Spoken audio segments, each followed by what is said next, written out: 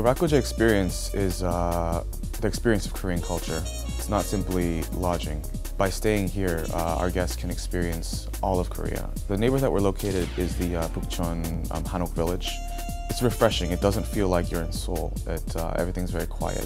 There's a lot of Korean traditional guest houses in this area, but what makes Rakkojae unique is that we've kind of placed a lot of emphasis on our guest health.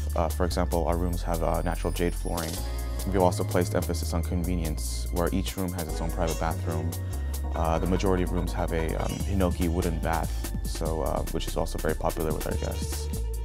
Patio room is my favorite room in this entire house because of the patio. And when the weather's nice in the spring or the fall, it's great to sit outside on the patio, read a book, have a glass of makgeolli, and just kind of hang out. Our food that we offer here is traditional Korean course meals. The menu actually changes based on seasonal ingredients. It's all sourced from the representative cuisines of each Korean province, and it's our efforts to kind of introduce Korean cuisine to each and every one of our guests. Hanoks are very important because it's a dying art form. It's a Korean traditional art form or architecture that actually does need to be preserved for future generations. Our guests, actually, many of our guests say that they would actually rather come stay at a Hanok rather than a hotel because a hotel is something that can be experienced anywhere in the world.